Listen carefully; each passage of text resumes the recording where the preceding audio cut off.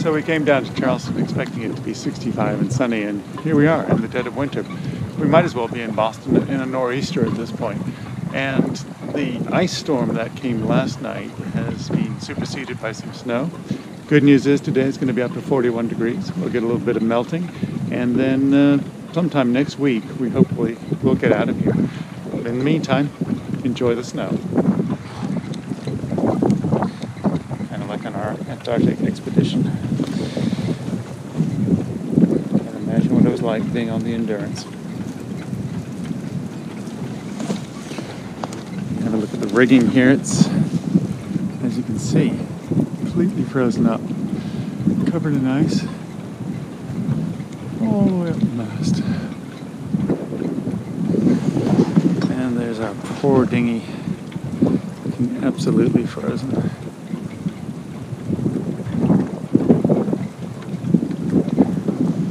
During the night, this halyard that we have running down to the tow rail here was banging about a bit.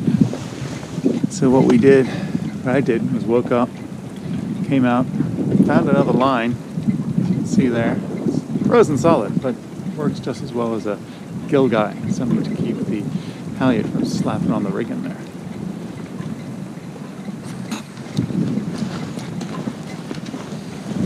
We had a guest, a visitor last night. And so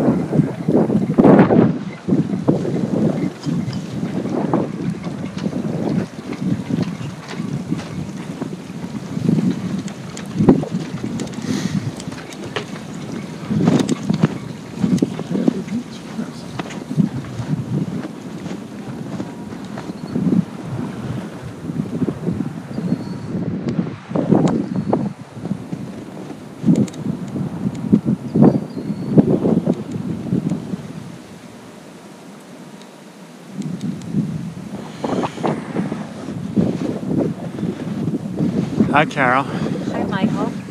So it's cold, it's brisk, but it's sunny today. We weathered the storm, and now we're out chipping ice off things.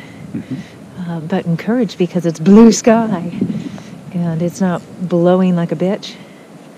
So the end is in sight. Another 5 days, and we should be out of here. excellent. Yay!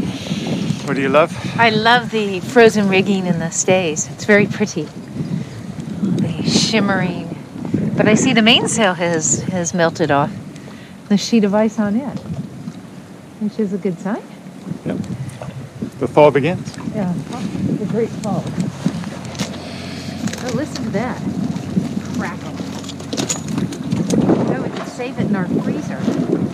Cocktails! We won't have to make more ice. Yeah. We are self-sustainable. An ice storm cocktail. All right, here we go. Got a chance to wash our enclosure, clean all our vinyl. Chunks of ice. Chunko ice.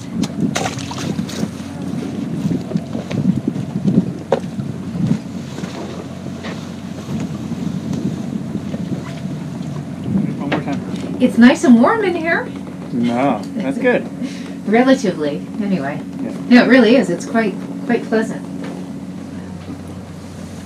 Yeah, so this is the enclosure. So this is what's been keeping us warm during the days.